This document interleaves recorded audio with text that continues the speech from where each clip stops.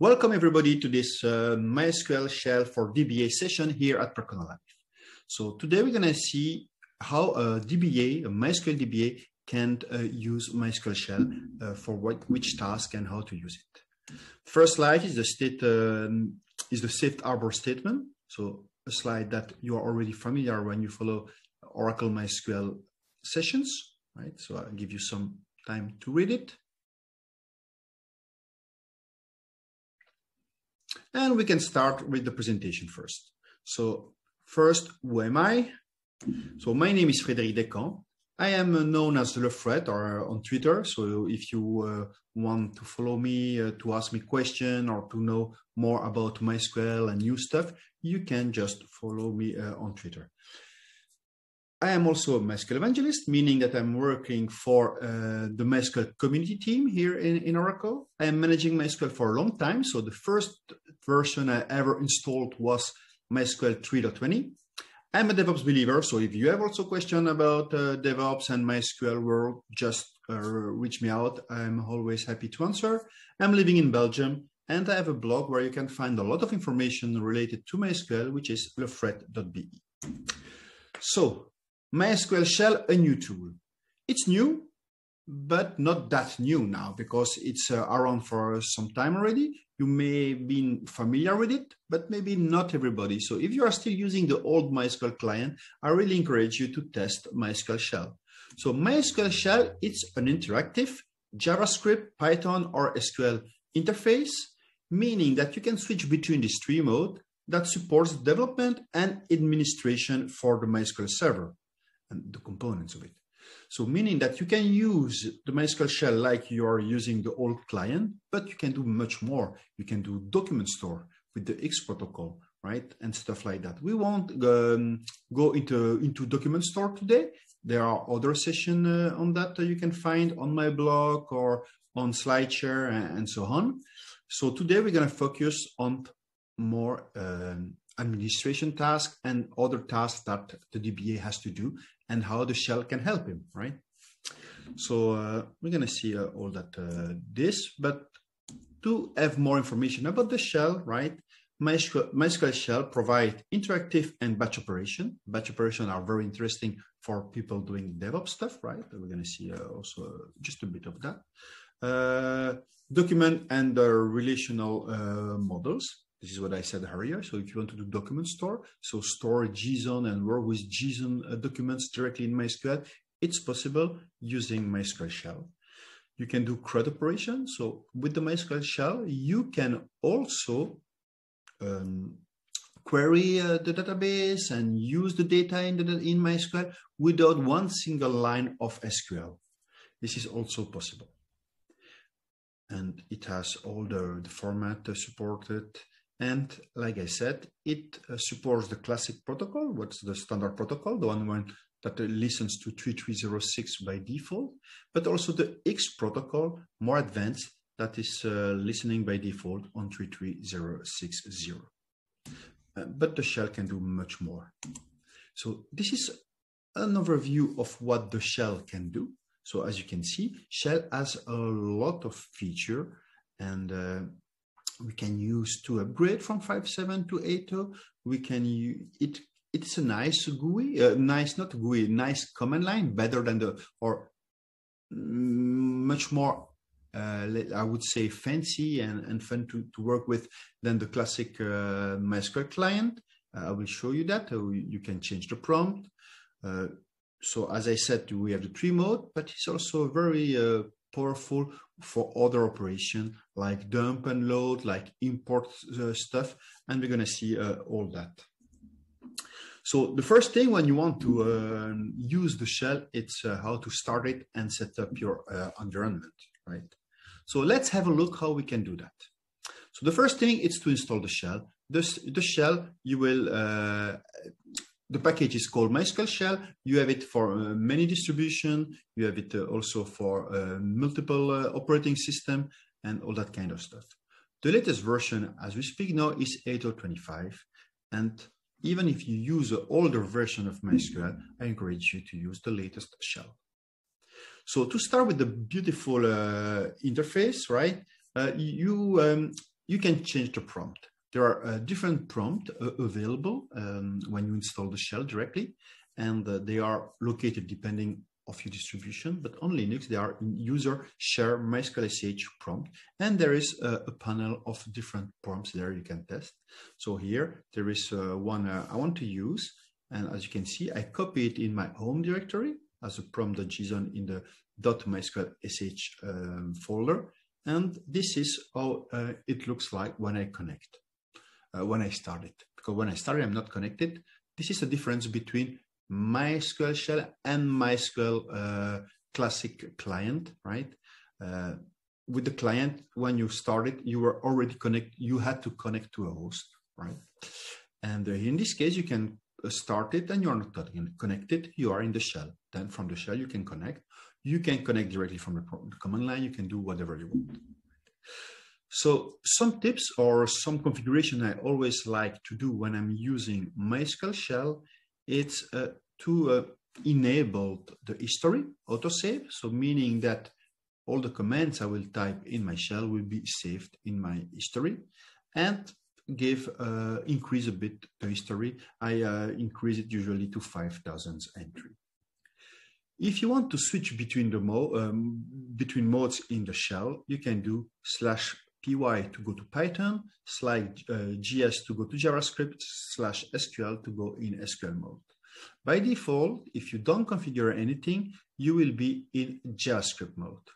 If you prefer that every time you use the shell, you are in SQL mode, you can also set up an option for that.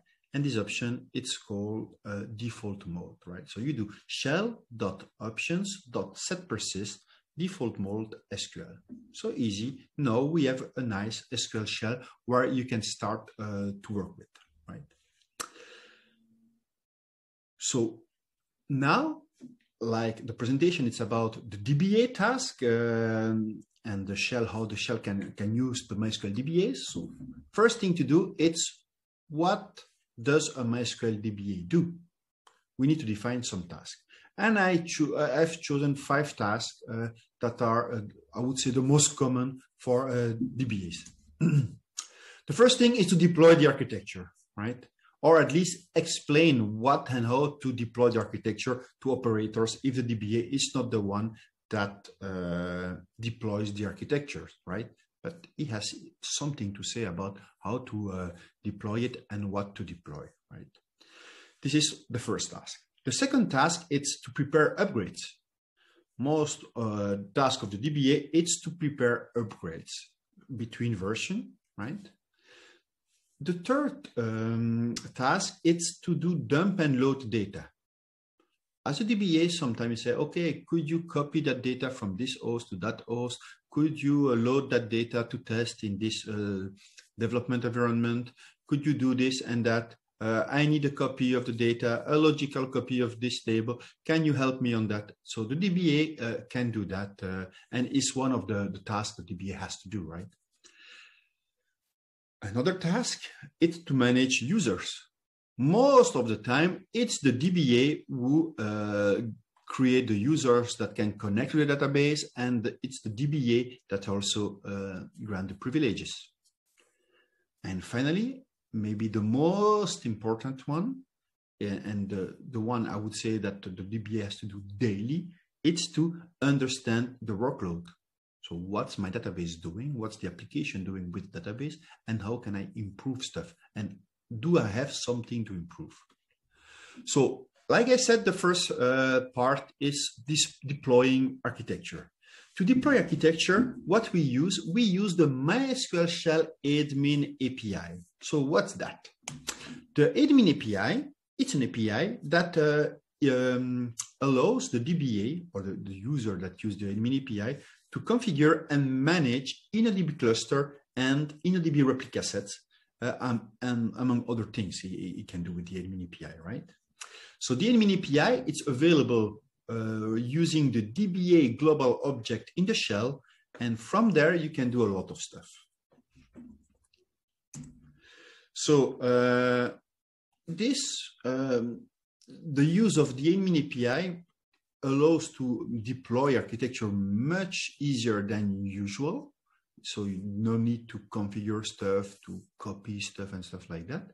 And much secure because as it does it very well and very, let's say, controlled way, it's much better and secure to deploy stuff without breaking anything, right?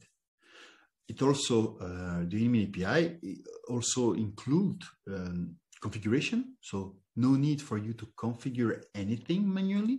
It also do checks.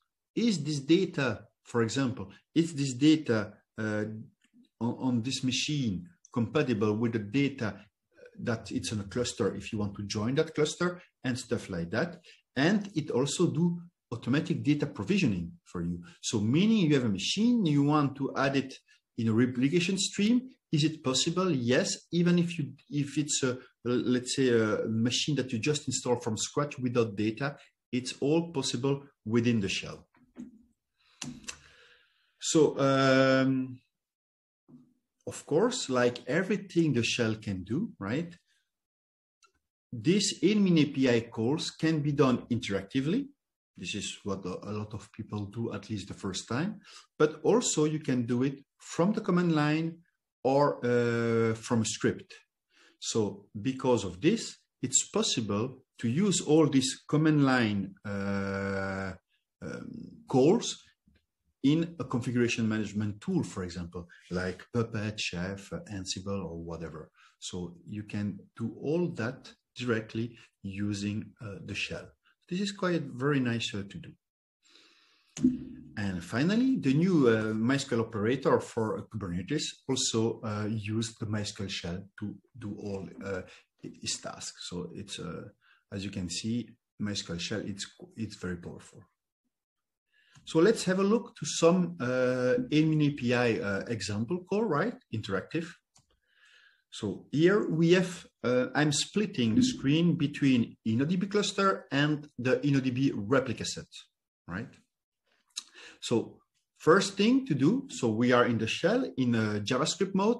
We want to connect to one server. In this case, I will connect to MySQL 1. So I do \c, the user and the host. And as you can see, it doesn't ask me a password. So meaning that are already connected to it and I saved, because you can store the password if you want or not. Then for a cluster, I just create an object cluster and I will put in that object the result of DBA create cluster and I give a name.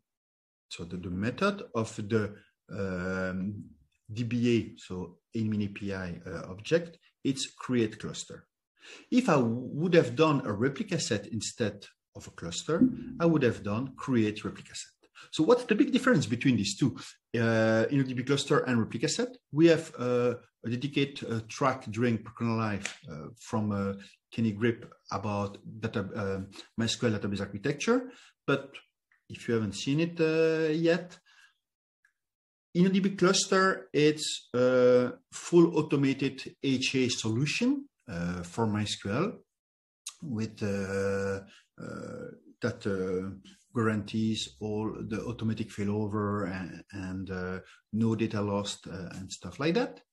The replica set, it's something like the old replication, the known asynchronous replication. So this one, it's also kind of an architecture where you have one replication source and several replicas, but they are linked by asynchronous replication, meaning the failover is not automatic and somebody needs to do that, or an external script or an operator need to do this, this switch in case there is an issue or not.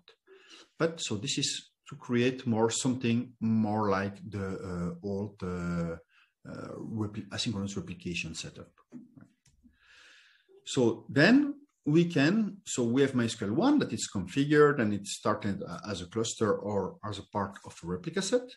And then we want to say, oh, we want to configure MySQL 2 also. So how we do it? We do configure instance for InnoDB cluster, configure replica set instance for replica set. what does that do? It's checking the configuration, check if GTIDs are enabled, for example, check if there is something, some information missing, some variables that need to be defined and stuff like that. And it will all do that for you and change the configuration directly and of the instance and restart it if needed. But it will ask you if it needs to restart or not the instance. All that it's using set persist. If you are familiar with that in MySQL 8, so we have set persist to persist configuration variable without having to modify the files manually, the configuration file manually. So when it's configured, we want to add it to the cluster. So we do add instance, or in the replica set, what we do add instance to. But this time we call the add instance method of or from a replica set object. Before it was from a cluster object. So as you can see, it's just some methods: create a replica set or create a cluster, configure it, add an instance. And then when all it's installed and finished, you can also bootstrap MySQL router. So MySQL router will create user to monitor everything it needs to be able to connect to them. It will also know all the situation of the cluster of the replica set by connecting to the metadata that it has. And it's very, very easy to do. So as you can see, this is very easy to configure all the stack from the MySQL Shell admin API, right? Of course, other than configure your architecture, you also need to manage it, right? And once again, MySQL Shell admin API provides you all the methods you need to manage your architecture. So this is all the methods that are available. So you can see, you can add an instance, you check an instance state. So you have an instance that you want to add to the cluster. You can see, oh, does it has missing transaction or extra transaction? Will it be compatible with the data set that is running right now in the cluster? Stuff like that, it's possible. You can see, oh, describe my cluster or describe my replica set. You can dissolve it, stop this. You can force quorum, you can list router, region instance, and a lot of stuff. In a DB cluster, you can switch between, switch the primary manually, but you can also change the mode if you have multi-primary or single primary mode and stuff like that. So there is a lot of stuff. And also you want to change the password because you want to change, there is recovery account to do this asynchronous replication when you are in a cluster to just when the machine was off and you add it again to do this recovery process. It has a password, right? An account and a password, and you can change that account whenever you want. Also, this is possible. So there is a lot of things to do. So this part was for the admin API. And the second point that we saw earlier was prepare upgrades. So when we decide, oh, let's move to 8 or inside 8, move to newer version, right? It's possible to use the shell to validate the upgrades to the latest version of MySQL 8 or previous version of MySQL 8. You can define that. So there is another global object, which is util, and it has a method that is called check for server upgrade. So with that, the shell will perform a series of tests and on the server you have specified and see if the upgrade will succeed or if it requires first some modification before you can migrate to 8.0, right? So, so this will check the 5.7 installation, for example, and or 8.0 earlier version, and see how you can upgrade to 8.0. So it will check for legacy issues. It will, of course, you need to run that before. I've seen people running the check after they upgraded, and then they were not that happy, right? Because if there is an issue, you will know after, and this is not the best solution, right? And like I said, always use the latest version of the shell. So this upgrade checker utility, what type of checks does it do? So it will check if there is all temporal type. This is something coming from 5.5, 5.6, and it will check because this won't be supported in 8.0. You need to modify that. So it will check if you don't have some reserve keyword in your tables or column, and check, because if you have some reserve keyword, you will have to quote them or to modify them, but at least you will be warned about that and you will know about that. It will check if you are using UTF-8 MB3, which is obsolete now, and you should use UTF-8 MB4 with MySQL 8.0. And it will check some conflicting names if you are using the MySQL schema to add your own tables, which is never really, let's say, recommended, but it's possible. So it checks that, and it checks if you have some engine that are not supported anymore, and see a lot of tests is doing, right? And more than that, so it's checking all that kind of stuff, but it doesn't scan the full data, right? It checks the metadata and the configuration you have, and it will let you know if there is an issue or not. So if you want to run that, for example, this is from the system, so from the command line, you will do MySQL Shell, and then you do util, so this is from the util global object. Then the method, this method is checks for server upgrade.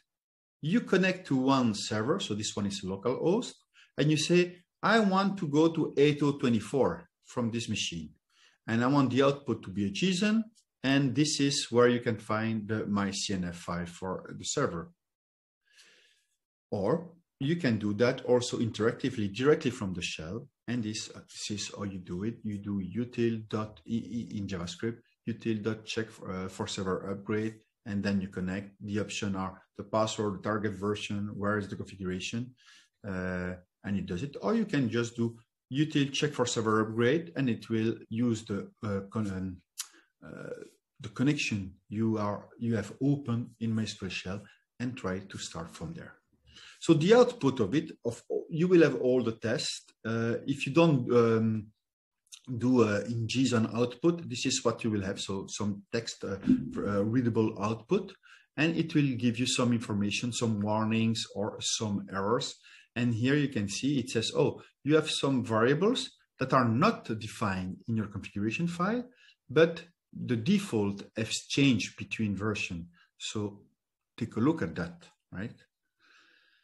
Also here you can see, oh, there is checking if there is default to 0 in date, which is invalid now, and it will warn you, oh, watch out, there is some column here that has default 0 value for a date or date time or timestamp column, which is not recommended. And you have all that information, then you can work on that before doing the upgrade. So this is a very useful tool that I really recommend you to do. So this was the second point of the DBA daily task or usual task. The other one is dump and load, right? Logical dump and load of the data.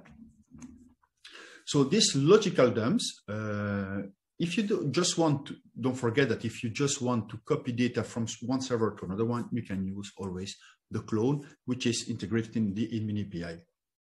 But here we are talking about logical dumps, right?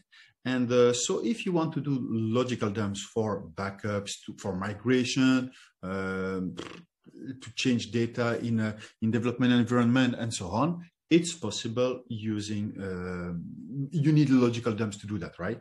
So MySQL Shell, once again, provides, and this time really amazing tool that relegates completely all the competitors far behind. So when I mean competitors, I mean programs to do logical dumps. So bye-bye MySQL dump, bye-bye MySQL pump, bye-bye MyDumper, and if there are others, you can tell them bye-bye to all of them, because the utility in MySQL dump, so in MySQL Shell, dump and load are really crazy for that.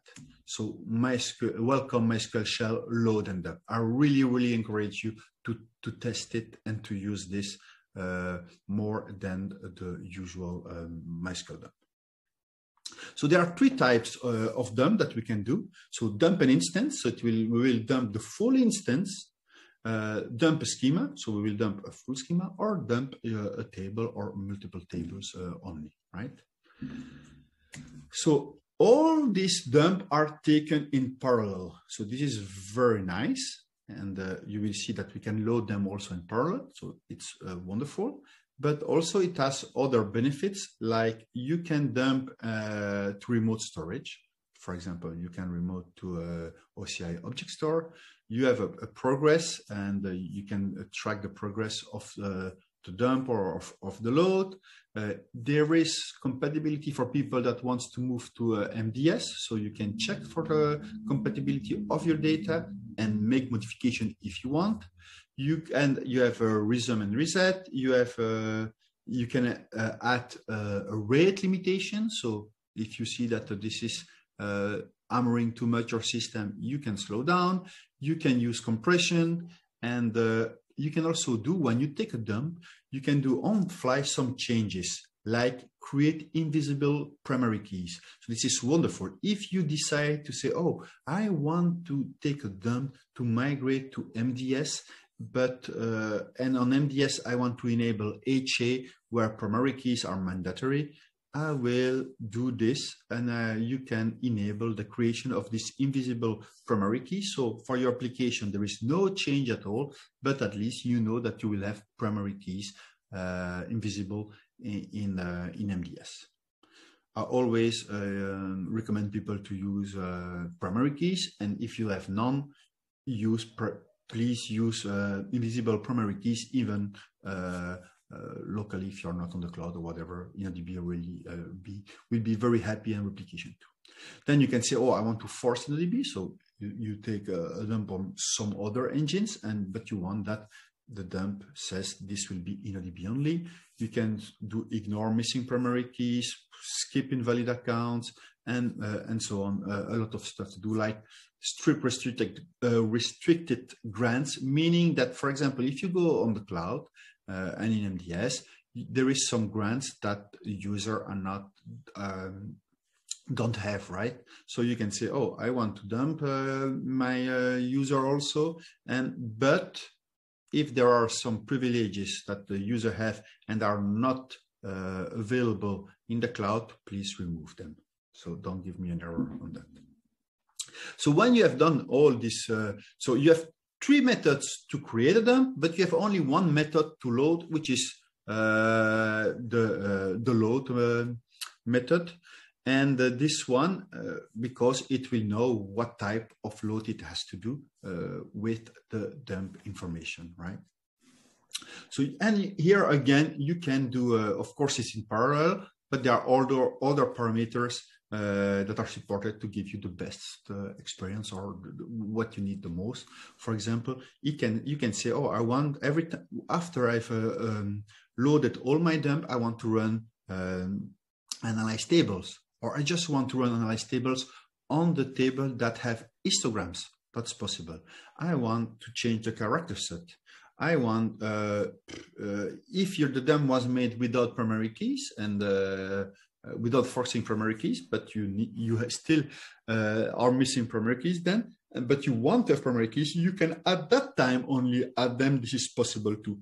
You can also defer the secondary indexes. You can show progress. You can skip binary log. You can do a lot of stuff with it. So it's very, very powerful. So take a look at this output. So this is something I run myself, right? So which is important here compared to other stuff that also, other tool that can also do in parallel, right?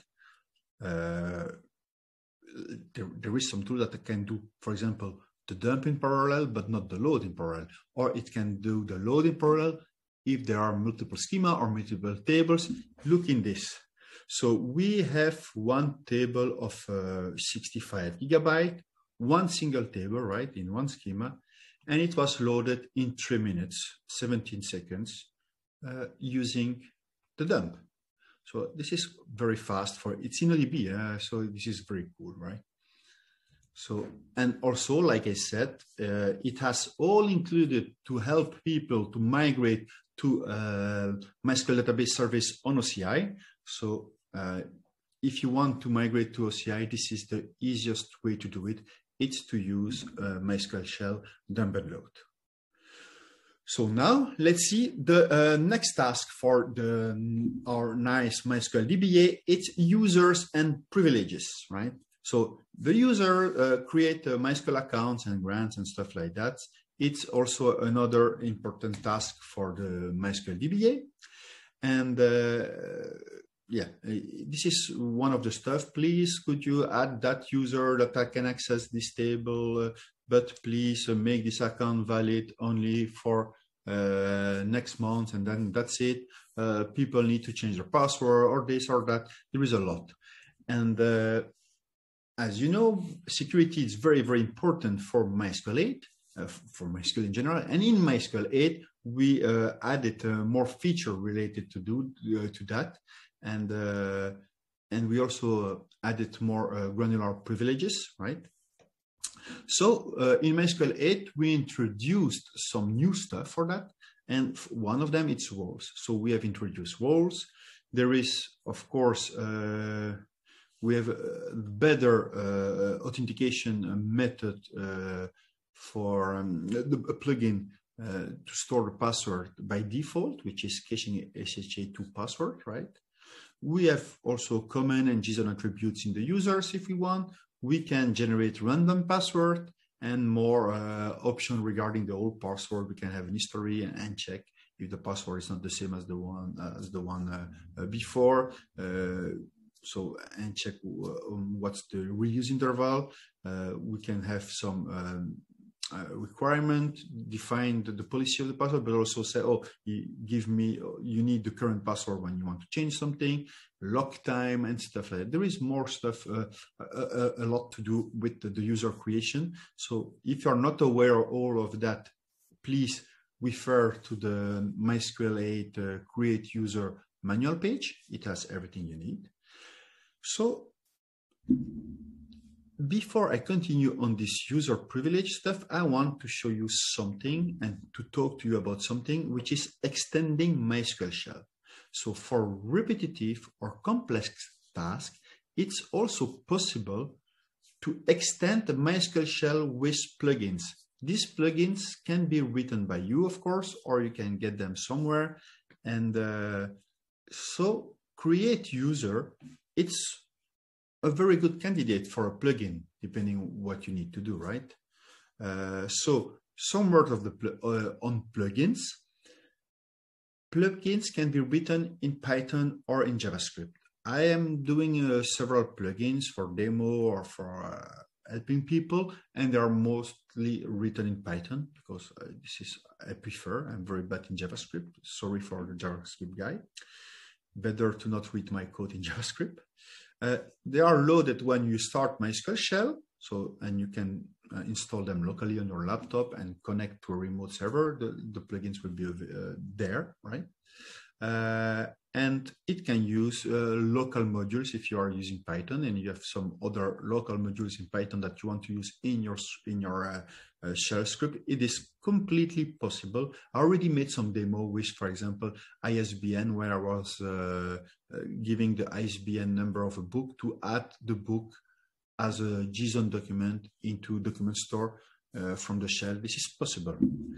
If you're interested, ask me. I can send you to that information. So you can find, like I said, multiple plugins to test and to extend on my GitHub. So github.com, Lefred, MySQL Shell plugins. It's a valid name, right? So one of the example I wanted to show you related to this user management, user privileges, and plugins is, for example, dumping all grants, all user grants. So you can, there is one plugin, user, and one of the methods is get user grants. And as you can see, this will give you all the creation of the user and the grants of every user you have in the server. So you can then just copy paste them, put them in a file, do whatever you want, and or you can get them all, or just some. The method allows you to also do some search with the wildcard and stuff like that. So this is very, very cool to do. And I think it's very useful. Another one, it's for example, to copy user. You say, oh, now we have installed or a new server, or for example, oh, we have created our first instance of MySQL database service, so in OCI. I want to make tests with it, but first I want to just copy some of the user that will do the test. You can say, oh, copy the user from this server to that one very easily, right? And if you are using OCI and there are some privilege that you need to strip, it will do it for you directly. So this is quite very easy to do, and you can then copy users. Another example of what the plugin can help you in user management is if you are a very skilled DBA and you want to provide to your junior DBA the possibility to create user without having to remember all the syntax that, it's true, can be sometimes complex and needs to read all the time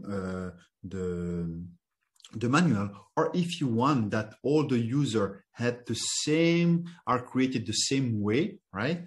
It is also possible to create like a wizard. For example, I've created here a small demo wizard to do that. So you say, oh, user, create user, and he said, and it's interactive. So he asks you, oh, what's the user account you want? So you add the name. Do you want set the password or just leave it blank and it will be random? Then does the user needs to change its password the first time it connects? Do you want to lock the account after 3 failed attempts and stuff like that? So here I left it blank. The user needs to change the password. I let the default, and it has to change after 3 failed attempts. And this is the generated password that you have to send to the user, and then it will be able to connect and to change his password, right? You can also say, oh, this time there is a small parameter that if you enable it, it will also show you the output, the syntax of the created statement. So in this case, we're going to create a user, we add one. So we put the password ourselves. Does it need to change his password? No. Do you want to be locked? We said yes. And this is what the create statement looks like. So this is just an example, of course, but this is how the shell can help you to manage users and add some privileges and stuff like that. Now, you can, in the script, in the plugins I've done, I provide as a test or for people to test, there is one also show authentication method that gives you all the users and which authentication method they are using. So, for example, you can see that on this server, the old way to save the password and to authenticate the authenticate plugin, which is the MySQL native password. You can see there are still 20 users using it, and the new one it's only 6, right? So we can see that very easy, and then we can check which one they are and ask them to change. We can also do, oh, remember I create some users and they say, oh, some password need to expire. And for example, I can say, oh, show me the password expires soon. And it will give me here, okay, this user, John Doe, has a password that will expire in 10 days. So you can have the list of all the password that will expire soon. And there is also a possibility to see without the soon, all the expired password we have. So this is one of the points that we can do with the shell. So, and finally, the last topic that MySQL DBA has to do almost daily, it's to understand the workload. So what's happening on the server? So in MySQL 8.0, we have worked a lot in the observability. So, and we have improved information schema, performance schema, sys schema. They are all constant evolution. Every release, there is something new in there, and that helps us to have, helps the DBA to have more, to know what's going on and to have more details of what's happening, right? And but unless you deal with this scheme every day, sometimes I agree it could be complicated. There is so much information there that you can sometimes lose your way, right? And but there again, the shell can be helpful for you. You can search only once what you are looking for, and try to get that information and add this in a plugin for the shell, and then everybody will be able to use it in your organization, right? So I have created already several plugins that provide useful information about the workload, right? And so there is mostly two plugins with a lot of methods, with our the check plugin and the InnoDB plugin. So with the check plugin, you can see here we have a bunch of methods like get the amount of DDL, so get the bin logs, so how much bin logs we have, and what's the IO in the bin logs, but much more. Give me the queries that does full table scan, give me the table without primary key, and much more information. For example, you can see also the size of transaction. This is read from the binary logs to really have the amount that when you use replication that will be transferred and stuff like that. So we have there is a lot of information here, and also the same for InnoDB. Do you have fragmented tables? What's the checkpoint age and stuff like that? So you can get a lot of information. So if you don't know where to find that in sys, performance, information schema, use one of these methods or create your own methods to do whatever you want. It's much easier for you to use. So let's have a look at an example of this. For example, check workload info. So we can see here, okay, on this machine, we have the query write that is read at 100%, and the SB test that it's write at 100%. So this is, and we can see that the workload of the server, it's in 99.98% of writes, only writes on this machine. We can check the amount of DDL, for example, and here you have an information how many DDL have been done since the restart of the server. Just for information to understand what the server is doing and what MySQL it's spending time with, right? Checkpoint, what's a checkpoint? So you can see, oh, get checkpoint age, and it gives you, oh, InnoDB is using 2 files of 48 megabytes, and the checkpoint age now, it's as on 3.18 megabytes of the 96, so only 2% of the transaction log I use. So we can see not problematic now here, right? So if you want to get a lot of more information on all these methods, I point you to this to the wiki on the GitHub for the MySQL Shell plugins repository, and you will find there an example of each of them, right? Also, something that the DBA has to do, it's to find the slow query and inefficient queries, right? So, for example, we want to say, oh, give me the full table, the query that does the most full table scan. So in this, when you use this method and you don't put a limit, so in between the brackets, it will show you the top one, and then it will also ask you interactively some questions. So if we do this without any parameters, you can see, okay, this is the one that does full table scans, right?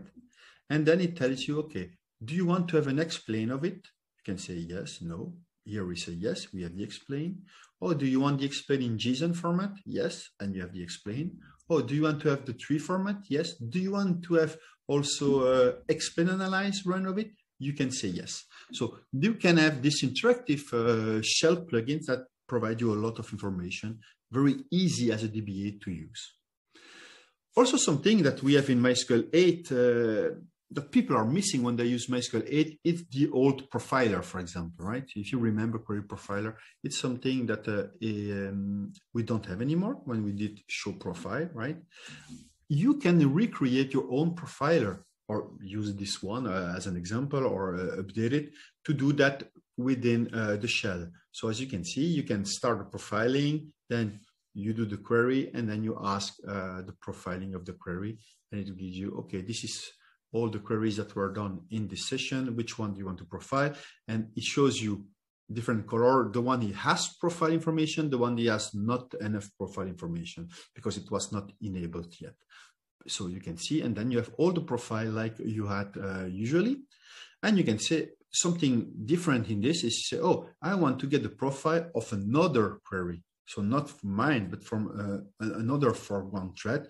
It's possible. So you can say, oh, I want this, and then you can enter it and see all that information too. So this also helps the DBA to understand what's going on and what is MySQL doing. Something which I like also to work with and to deal and to fix is the query execution plan. So this is most, I think at least, important part of the MySQL DBA's job. It's to control this query execution plan for the queries. And I made a plugin also for the shell that can give you the query execution plan, the cost of it, and you can save it and compare it. So you can compare between different versions if the query execution plan has changed, for example, and you can see the difference. So this is very, very interesting. So as you can see here, for example, you say, okay, I will call the plugin its query execution plan. You run the get. So he asks you, okay, enter a query. So you enter the query here, right? And he says, oh, the cost of this query, it's 2.40.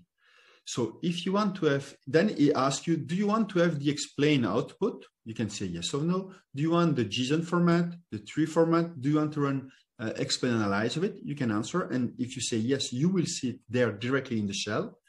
And then he says, oh, the last query execution plan saved for this query on, here it was the 3 of March, had also a cost of 2.04. Do you want to compare it with another one? Here, in this case, I just say yes to see, and we can see that we have already 3 query execution plan, and we can see that we have 2 for 8023. So maybe in between we have changed some indexes or something like that. We had one for 8021, and then you say, oh, I want to compare it with the one that has a cost of 636. And again, it gives you the difference query execution plan of the 2 queries. So you can then understand what's going on when you do a new one and you see, oh, no, it's much slower. The cost is slower. What's happening? So you can verify all that. So this plugin, so once again, the shell helps you to, as a DBA, to find that information, right? So you can get the code here, and pull requests are welcome, of course. So you can go on GitHub, and just something more control, just an extra here. If sometimes the DBA needs to file with the configuration change, right? So who changed this information on my server? Why is this like that now? So there is a config plugin that helps you to get information of which data, which variables are not using the default globally or session, which table are persisted, which variables have been persisted, and give me more information of a variable. Everything that MySQL has for a variable, it can give it to you. So we can see here, for example, if we use get variable info for max connection, it gives you, oh, this was compiled, so this is the default, and this is the minimum value, the max value, when it was set by Woo, it's a default, so nothing changed, and the value it's 151. But you can also say, oh, I want to know all the persisted variable on the system. And here you have the information of all the variables that have been persisted and changed by Woo, at what time, and the value, and where it comes from. It's always persisted because this is what we are looking for, right? And once again, get variable info, and I will take one of the variable. I want to have a vertical output and not a column output, and we can see that, for example, InnoDB FT min token size has been persisted. It's in that file. The minimum value is 0, the max value is 16, the current value is 2. It has been done in 2020, in June, by Giuseppe on localhost. So you can see, you can do a lot of stuff with the shell. It helps the DBA to do whatever it needs to do. So thank you very much for following this session. So if you have any question, I will be now answering them live. So, and if you don't have time to ask now, or if you don't dare, just ask me on my blog or on Twitter. Thank you very much, and bye-bye.